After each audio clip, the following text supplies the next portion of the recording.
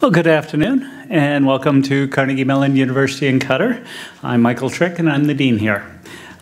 Today, we have what I think is going to be a really fascinating talk about a field of research that lies at the intersection of social sciences and computing. Professor Agnieszka Wykowska works at the Italian Institute of Technology in Genoa, leading the unit on social cognition in human-robot interaction.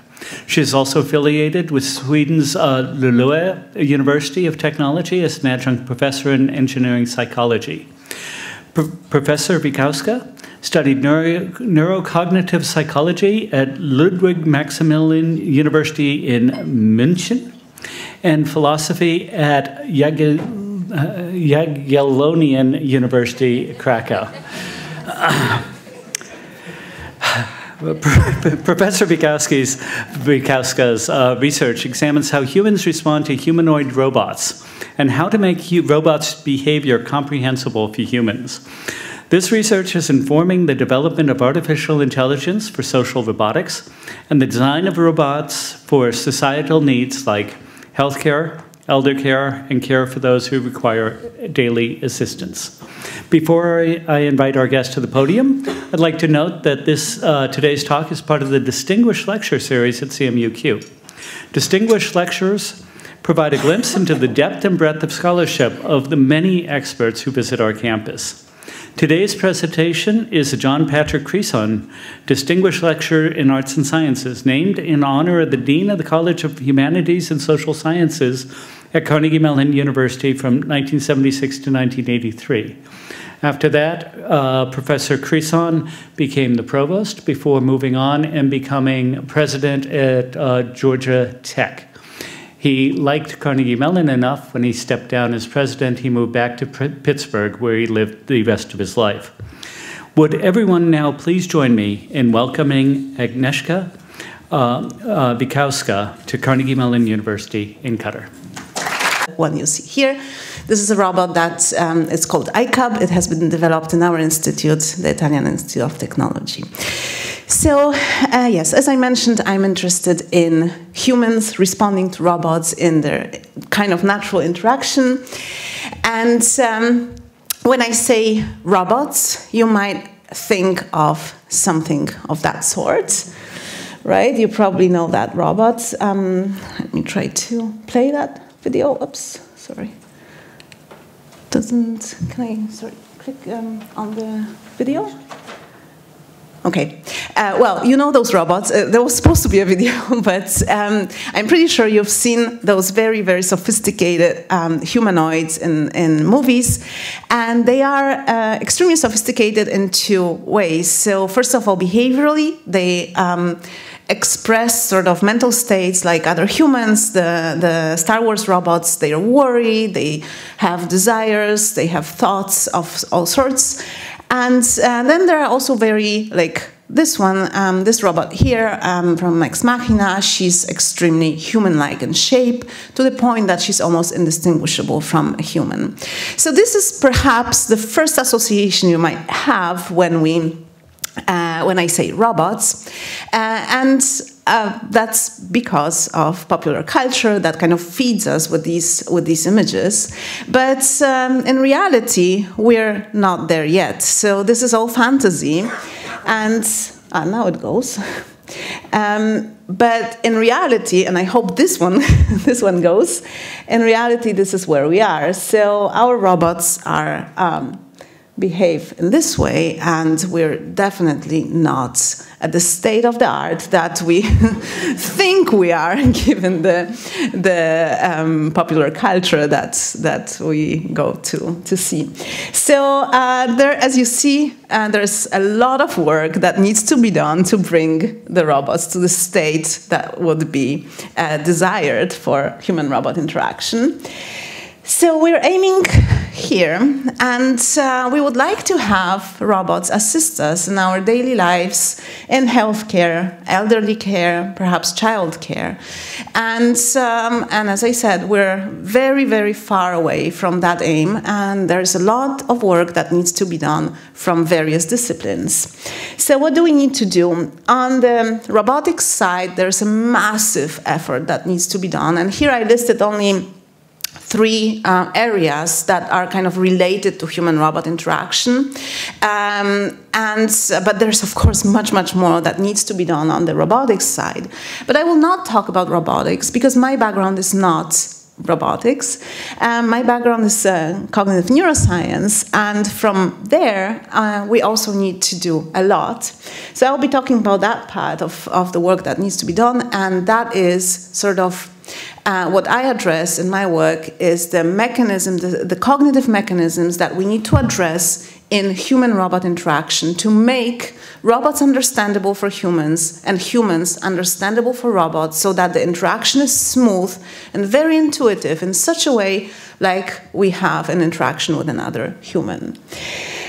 So how to address this? How to address the issue of sort of humans reacting to robots, understanding how the brain, the human brain, processes signals from that the robots deliver, and vice versa.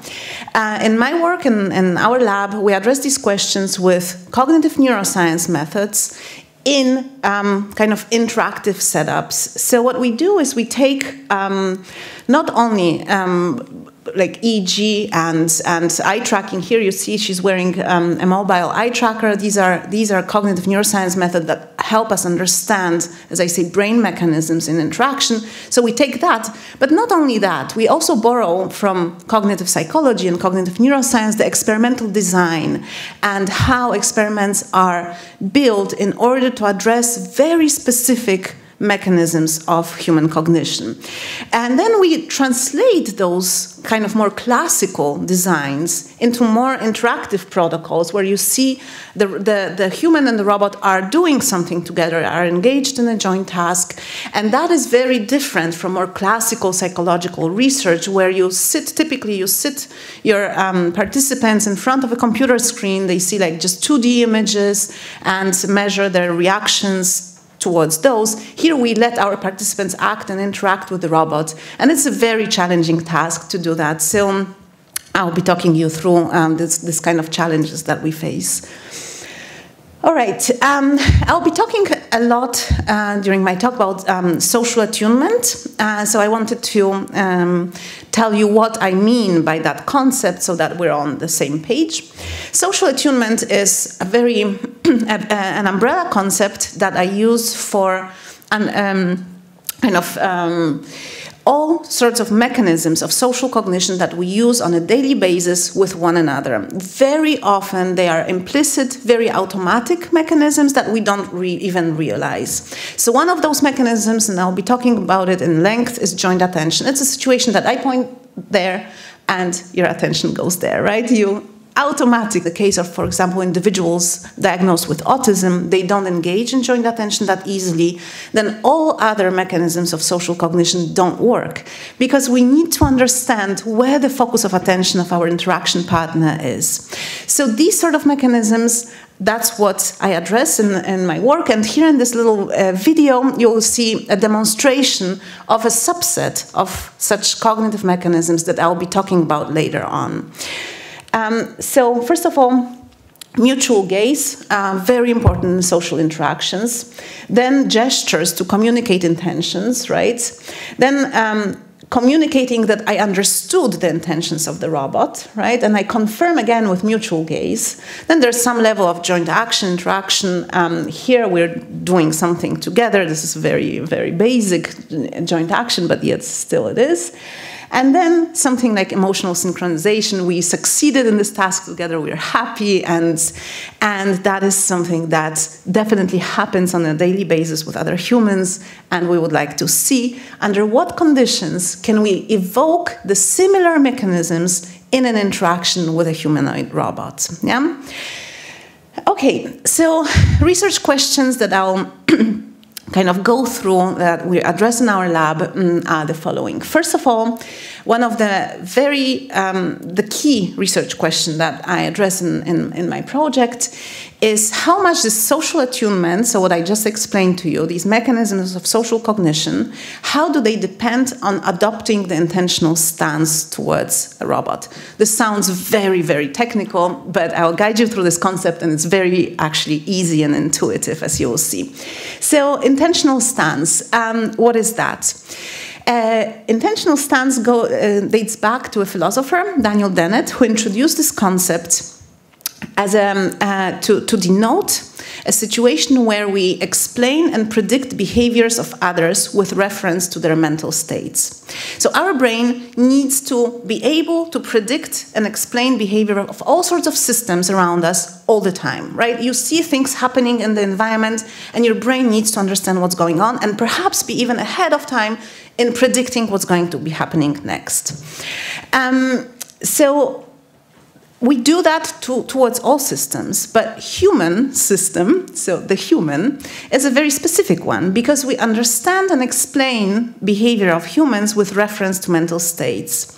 When you see me grasping a glass of water, you will probably predict or explain my behavior by saying, oh, she wants to drink from that glass. Want is a mental state. She believes that water will ease her thirst. Belief is a mental state, right? So explaining and predicting behavior with reference to mental states is the intentional stance. Okay, I take an intentional stance towards someone when I predict and explain their behavior with reference to mental states. On the other side, you have something that is called design stance. And that is with respect to artifacts, cars. If you push a brake pedal of your car, it will stop, and you will not be explaining that behavior by saying, oh, the car wanted or desired to stop, right? You understand that the car stopped because it was designed this way, to stop when I push the brake pedal. Now, perhaps you already see that humanoid robots are an interesting case that might fall in between those two categories, right? Because they look like humans, they behave like humans, so you might have a natural tendency to attribute mental states to them, to say like, oh, the robot is sad and it doesn't want to do something, or it looks very shy to me, it's perhaps not willing to cooperate. These are all mental states, and people actually do that quite a lot. On the other hand, these are artifacts, so you would think that as an artifact, people should adopt design stance towards them. And that's the key question for me is, when do people adopt one or the other stance towards humanoid robots? And what sort of effect does it have for social attunement? So do we adopt intentional stance? And probably in this talk, I'll give you more questions than actually answers, because this is all work in progress, and it's very, very, all these questions are extremely complex, and it's not that we can have answers very quickly. But there are many interesting hints that we see in our work. So do we adopt intentional stance towards robots? The approach that we take in addressing this question is the following. We are very much interested in how much behavior of a robot plays a role in adopting the intentional stance. So we work with that ICAP robot. It already has quite a humanoid shape, and we're not so much interested in appearance of the robot. What we're interested in is whether it behaves in a human way. If it behaves in a human way, whether people would then be more likely to treat it like as if it had mental states and would adopt intentional stance towards it. So in order to make the robot behave like a human, we first need to understand how does a human actually behave. So we measure human behavior at a very, very subtle level, subtle behavioral cues, and then with, for example, eye tracking methods and head trackers, and then we copy those behaviors on the robot, and we see whether people would adopt intentional stance. So here, just to give you an example of this kind of behavior, here you'll see our participants of our experiment. She is engaged in a task. Here it's not very important what sort of task it is, but while she's doing this task, we're measuring her eye movements and the head movement. It's an inertial sensor here. In the periphery, there, somewhere in the lab, there is a computer screen.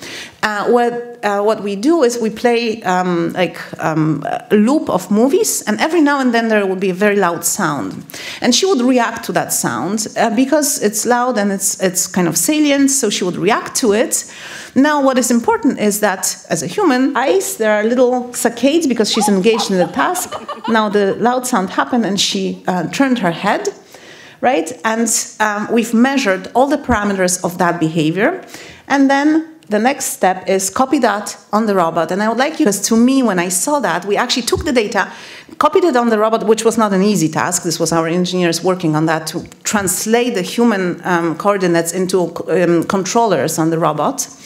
Once you have that, when I saw this, it made such an impression on me of human likeness. And let's hope I can play that. Yes, so you please focus on the eyes, and if you see, the movement of the eyes is very human-like, and the robot reacts to the video, which is also very human-like, right? So why should robot react to a laughter of a human there? So this is the type of work we're doing, and we're trying to understand how much this will make humans adopt intentional stance or not. Now, how do we actually measure whether people adopted the intentional stance or not? This is something we have done with a type of a questionnaire-like approach. So we have designed these series of items in which each item is 3 photos, and you see there's a story developing here. So something is happening in these 3 photos, and underneath the photos, our participants have descriptions of what is happening there. And one of the descriptions is mentalistic, so with reference to mental states. ICAP is trying to cheat. Cheating is a mental state, right? And another one is very mechanistic. ICAP is unbalanced, right? And what we do is we look into participants, we ask participants to move the slider, this slider, towards the explanation that they think fits best to what's happening here in the scenario, right? So we see whether participants are actually more inclined towards the mentalistic explanations or mechanistic. In this way, we try to understand whether they've adopted intentional stance towards the robot or not. And in these 2 examples, these were actually the highest mentalistic examples of our questionnaire. If you recode this in such a way that 0 would mean mechanistic and 100 would mean mentalistic, so anything above 50 is mentalistic, you see that they scored very high on the mentalistic part. So people, yes, they are actually, in some context, inclined to describe robot behavior in mentalistic terms. It all depends on the context. There's a lot of inter-individual variability, so some people are more likely to adopt intentional stance, some are less. But just to give you a flavor of how we're probing these questions, this is what we're doing. Another interesting sort of study that we've done is while participants were asked to make these decisions about mentalistic and mechanistic explanations of the robot behavior, we were measuring their EEG. And we would like to see whether from EEG you can predict what sort of stance people have towards the robots. So maybe in the future we won't even need to ask our participants, but we can measure from EEG whether they sort of approach a robot in a more intentional way or rather treat it just as an artifact. Okay, so that was part about intentional stance. Now I'll guide you through other mechanisms that are perhaps more intuitive because they are really things that we observe in our social interactions on a daily basis. Things like mutual gaze. Mutual gaze is very, very important for social interactions. As you know, we establish contact, like we communicate the willingness to be engaged in interaction through mutual gaze. But it's very tricky because there is a certain amount of mutual gaze that is fine, and then a certain amount that is maybe too long or too short. All these parameters are things that we know, like automatically, we've learned how to employ them. But in order for robots to have them, we need to understand how much of mutual gaze is okay, how much is too much. And all that stuff is our research. So just to cut the long story short, we were interested in how much mutual gaze affects joint attention and how much of that mutual gaze do we want to have. And joint attention is, again, as I explained earlier, is the situation that I direct my head or my pointing there, and you attend there as well. So we engage together in joint attention towards an event in the environment. Does mutual gaze before that gesture help? And that's what we examined here in this experiment. I will not go into details because they're very technical, but basically what we manipulated is the robot gazing at our participant or not, and then engaging our participant in joint attention. And this is how it looks in the lab. So the robot first looks in the eyes. It has an algorithm, by the way, to detect where the eyes are, and then engages in, like, directs attention to one of the sides. And here again, but it then directs to another side. As I say, I won't go into details. But here I want to show you the no eye contact when it looks down, right? And then continues with the joint attention part. And the interesting for us question is how much this mutual gaze condition affects joint attention. So in our data, what we see, and again, I will not guide you, I'll not go into details, but just wanted to tell you that the larger the difference between the two bars, and I will be very happy to explain you the details if you're interested later on, but the larger the difference, the more engagement in joint attention there is. So what we have shown is that in the eye contact condition, people engage in joint attention more with the robot. And that's quite striking because, I mean, these are just cameras, right? Why would you have a social effect with two cameras? Yet, when the robot looks at you, and actually it really does search for your eyes, so you feel that it does engage you in gaze contact, that's a very strong effect. Like socially, you feel, even though I work with that robot every day, when it looks at me, it makes a difference. So that's quite striking that two cameras can, that are mechanical kind of eyes, can make a difference. All right, and another measure that we took in this experiment is actually we asked participants subjectively to tell us how much engaged they felt with the robot, and they felt much more engaged, and that's the bar here, much more engaged when the robot engaged them in eye contact. So we have two measures. One is a more objective one, a kind of implicit measure of joint attention, and another one that is explicit, subjective measure, and they both tell us, yes, mutual gaze with the robot works, and it's actually quite important. With this experiment, it was actually a series of experiments. We have shown that mutual gaze affects low-level mechanisms of social cognition and engagement. Another very important aspect in social interactions is gaze contingency. So it's the situation now. In the previous experiment, the robot was guiding our participants' attention to one of the sides. In this experiment, what we've done is the participant is actually guiding the robot. So what we do is we ask our participants to wear an eye tracker, and we send a signal from that eye tracker to the robot, and the robot follows participants' gaze or not. And that's, again, a very strong effect subjectively. It feels super strange because I look somewhere and then the robot is following where I look, which is something we do between humans. But when a robot does that, it makes a very, very strong impression. So this is how it looks. She's here sitting in front of the iCub, and her task is to just choose one of the screens, one of the objects freely. She can look around wherever she wants, and then the robot either follows her in one condition or not. So we sort of make this manipulation that there is one identity of the robot called Jimmy, and Jimmy follows her in 80% of trials. And then there's Dylan. Dylan follows her only in 20% of trials. And what we want to see is how much this will affect her engagement in joint attention. So right now you see it from her perspective, but in a moment you'll see it from the robot's perspective. You see that she's moving her eyes, selecting one of the locations, and while she's doing that, we're measuring her eye movements. And here you see this is the eye movements from the eye tracker. In this case, robot followed her gaze to the same location. And now you'll see another one. So she moved here, and the robot followed her again. So what we want to see is how fast would she return with saccades back to the robot, meaning how easily would she re-engage with the robot, and that's our dependent variable. So what we have observed is that humans are very sensitive to this kind of behavior, and they're actually much faster, and this is what you see here, much faster to return back to the robot face when it follows them in the kind of Jimmy condition, so in the one that is in general following.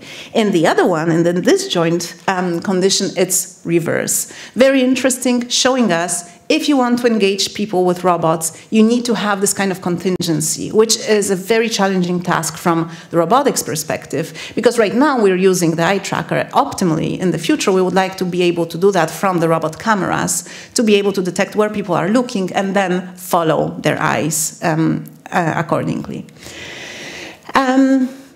Another measure that we took is, again, like complementing objective measures with subjective measures. So we administered a questionnaire that measures anthropomorphism and likability. And in this particular experiment, we have observed that people liked also the robot that followed them more.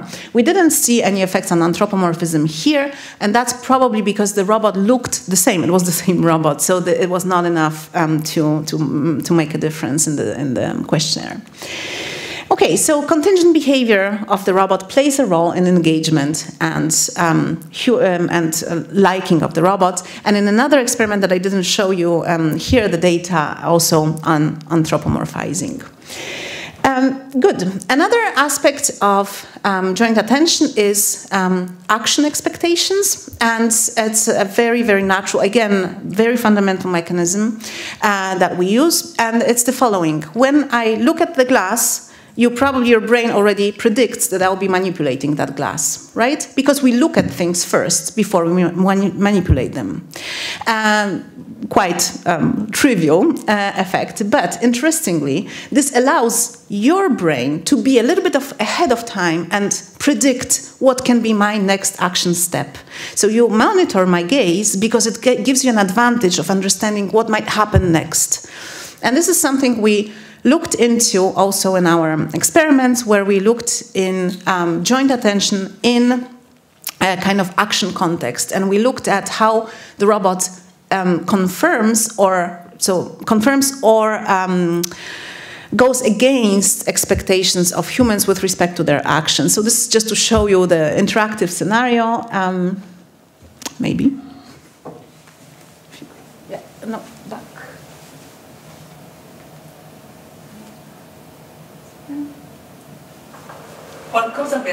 So the robot is here. Sort of the humans are primed that the robot will do a certain action, grasp one of the bottles because it's in a certain action context, and then pass it on to the subject. But then the robot gazes either at the one that it will then manipulate or not. So it confirms or violates expectations. And very interestingly, what we see is in our measures, so she's also measuring, she's also wearing an eye tracker here, but additionally she's doing an additional task through which we look at those kind of objective measures of joint attention.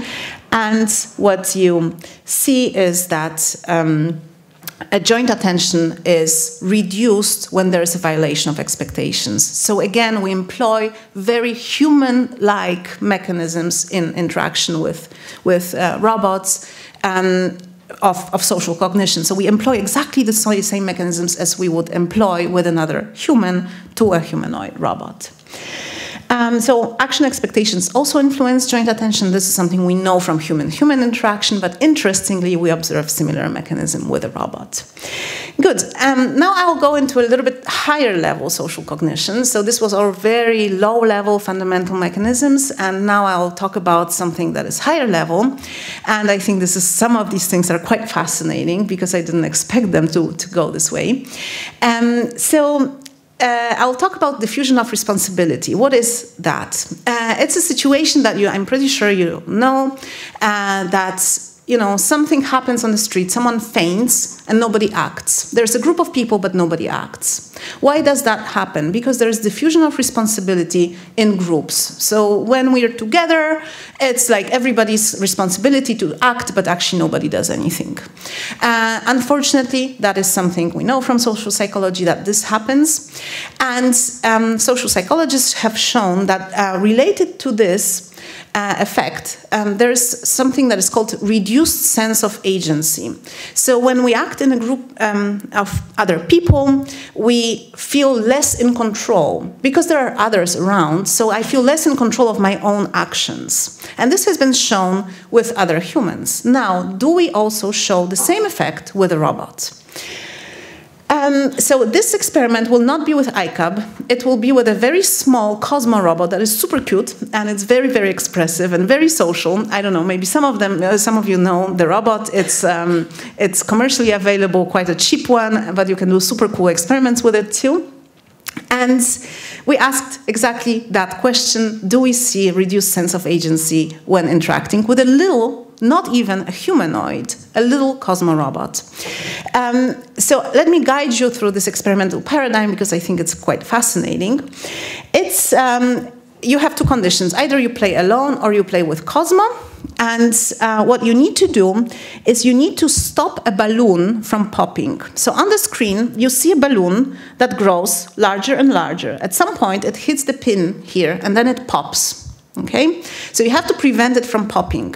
But the trick is the longer you wait, the higher the gain. Okay? So if you stop the balloon here, you lose a number of points. These are points that you lose always, okay? You lose a number of points, and it's quite actually a large number because you stopped too early, okay?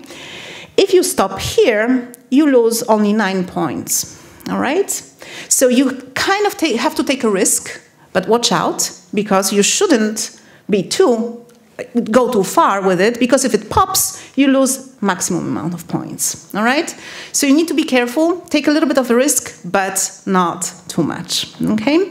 And that's when you do it alone. Now you can also do it with the Cosmo robot. Everything goes similarly, but also Cosmo can act sometimes, and that's actually best. If Cosmo acts, you don't lose any points. But Cosmo doesn't act always, right? It acts sometimes, but sometimes it doesn't. And you don't know whether it will act or not, so you have to take a risk, but you're playing a game together. And that's exactly the situation. So we operationalized in the lab a situation of shared responsibility. Now we're both responsible for this balloon not to pop. And then what we measure is participants' subjective experience of control. We ask them, how much in control did you feel over the outcome in the individual condition or in the joint condition with Cosmo? So this is how it looks. Maybe if you could play it.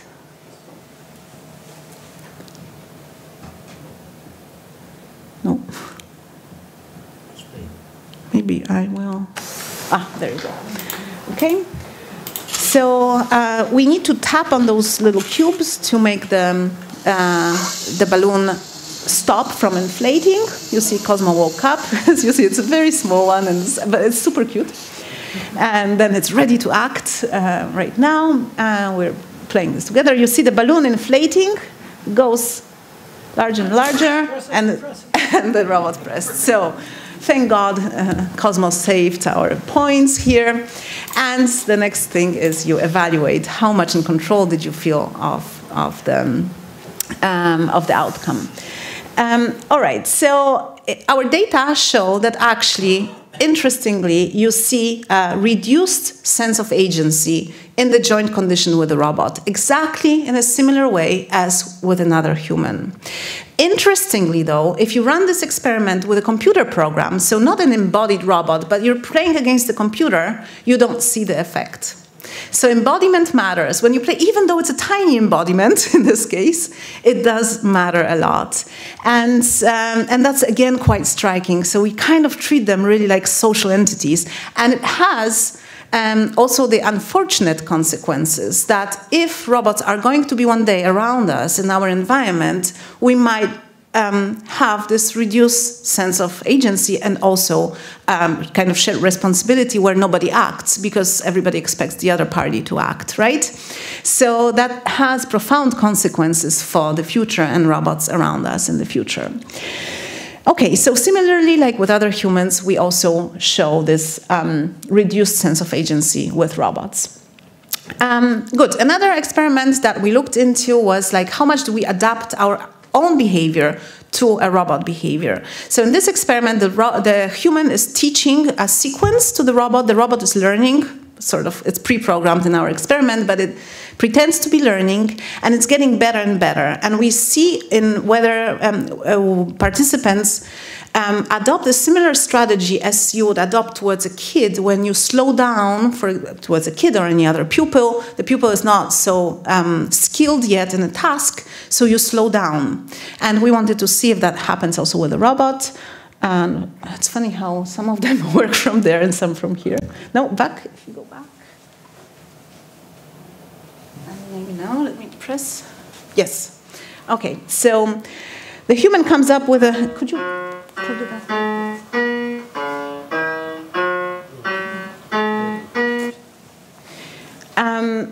And now the robot is still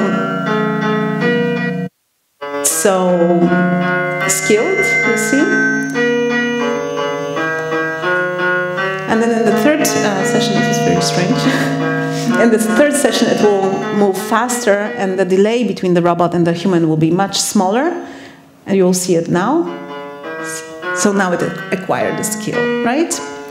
And what is interesting for us is how much people actually slow down in this slow phase. And indeed, they do. So what you see here is that the period with which people are tapping, so it's the average time between two taps, is slower in the longer delay condition. So they do adapt to a robot as if they would adapt to another person that they would be teaching a skill. Again, treating the robot in a very social way.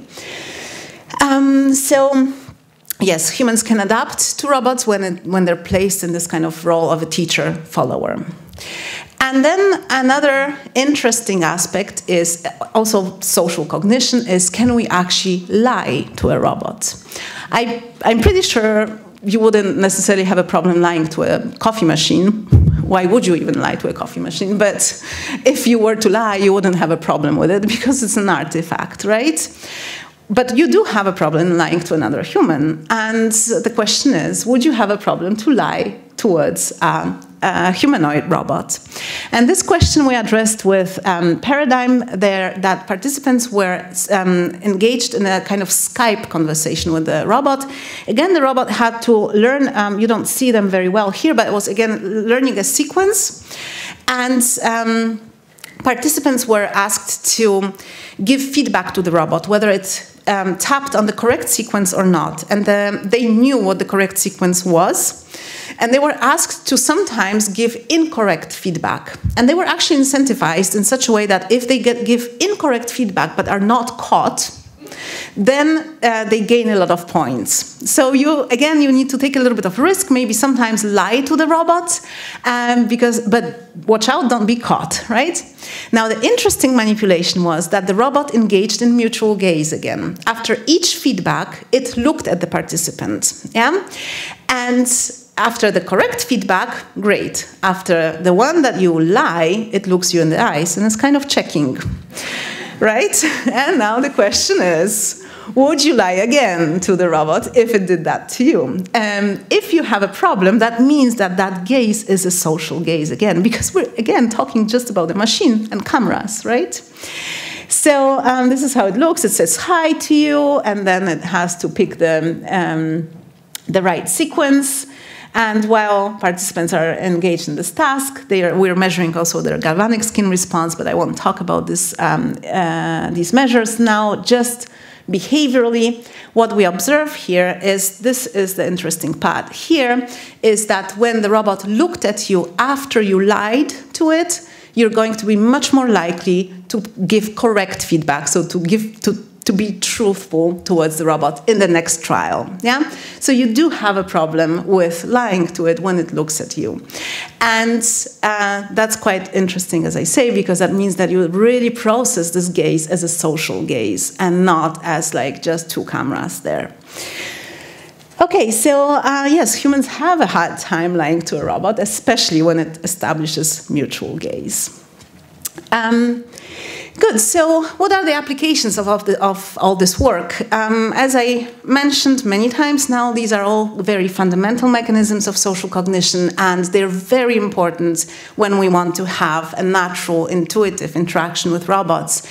So our work has implications for robotics and improved HRI, because we can tell our roboticists, look, this is how the robot needs to behave. It needs to engage in mutual gaze for this amount of seconds.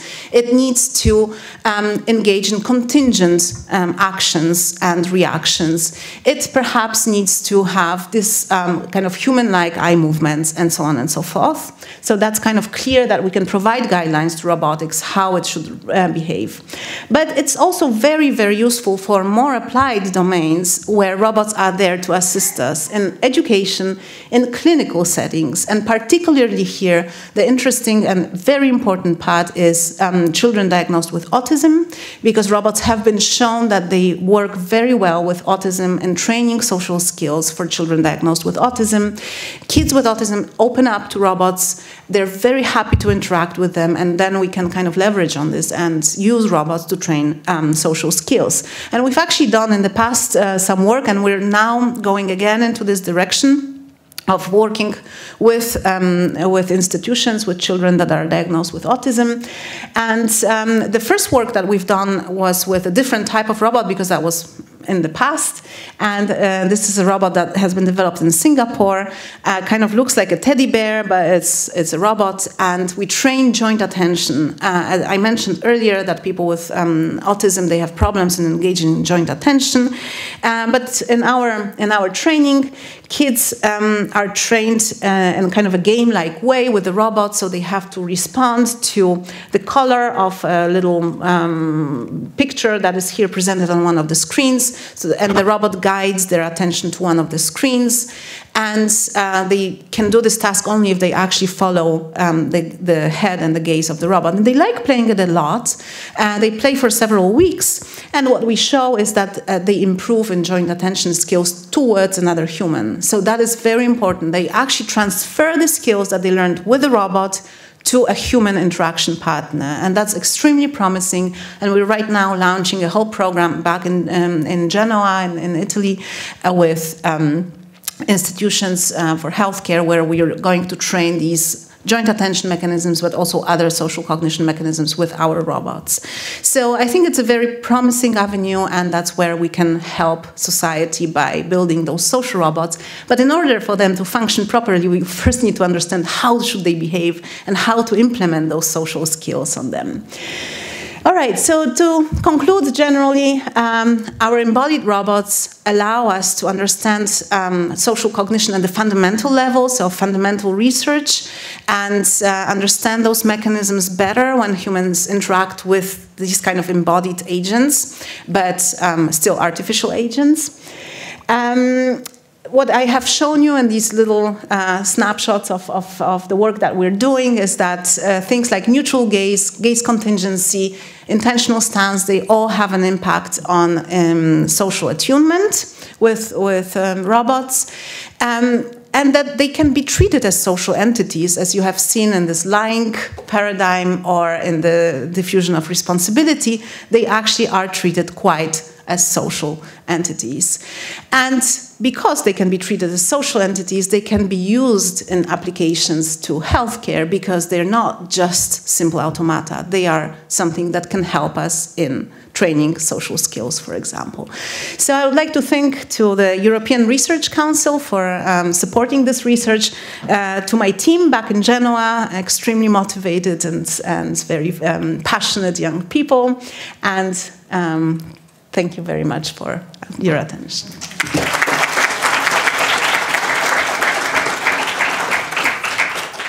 Thank you.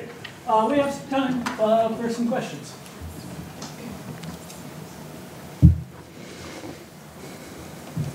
Thank you. It's not working. Yeah, okay. Thank you for the insightful presentation. So I'm a little bit curious to know about like the data you use to train your robot, and if you have common sense knowledge of this artificial intelligence problem of the world knowledge. Yes, so the AI behind the robot, that's not my work. That's my colleague's work. As I mentioned, I'm more interested in the human side of the human-robot interaction. And the data that our roboticists use are, ImageNet data, for example, for image and recognition, and anything that is available for speech, for example. They work with IBM and use Watson. So there's a lot of work and actually it's a very sophisticated platform from the AI perspective. We also have our own databases, so the robot is being trained on object recognition on objects within our lab, and it's a huge database that we have now developed. By the way, this is an open platform robot, so you can access all the software and also the databases and everything online from our institute. Thank you.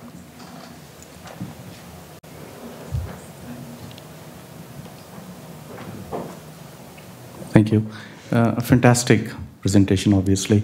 I noticed in one of the shots, your robot has not only handed over the thing, but the articulation of the movement was from the waist, actually, something like that. Right. So is it deliberate? Because humans associate robotics with non-human things, like robotic movements, dances, and all those things, like braking movements. But we see some kind of an articulation. And obviously, you have put in some effort to do that articulation to make it more humanoid. Is that right in the background, or is it just simply technical? No, like it articulation. Is, no. It is definitely bio-inspired. All the controllers in the robot are made in such a way that they're bio-inspired. So also the gaze and the head movement and the way the gaze is happening with respect to the head movement. It's also based on human data.